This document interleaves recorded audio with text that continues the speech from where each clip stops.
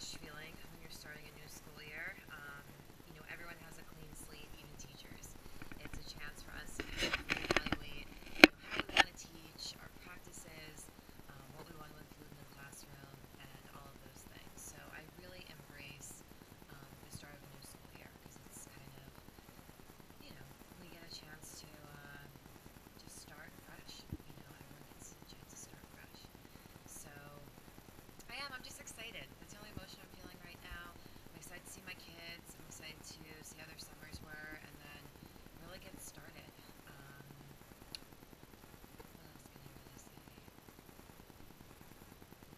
It's a different feeling, I guess, right now. Just a pure feeling of excitement. I remember when I first started teaching, definitely the first year, then the first couple of years, there was just this pit in my stomach. I couldn't really sleep the night before.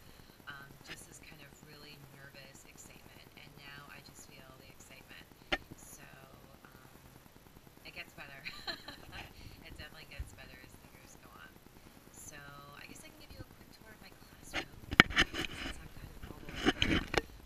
This is my teacher desk, and this is the setup I have this year. I changed it a bit from last year.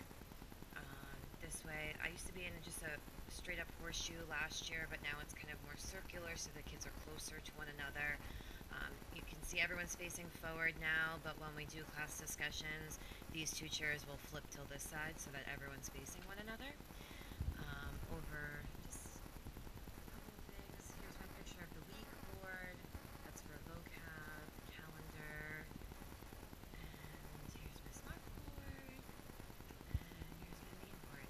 I have a bunch of beanbags and pillows and everything for kids and reading.